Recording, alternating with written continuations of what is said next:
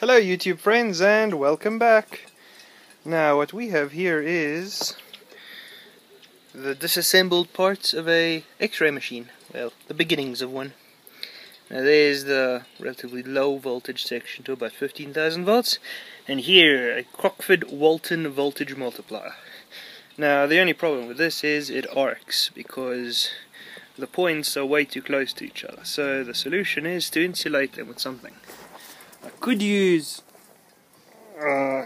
oil, but that's not very practical and it would get a bit messy, so I've chosen to use candle wax mixed with a bit of cooking oil to try to reduce the shrinkage.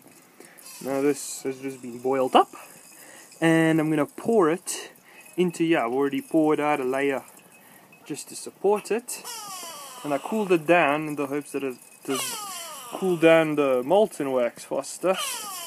So I'm just going to pour it in here and see what happens. The part should be able to resist the temperature quite well. They're all rated to about 120 degrees.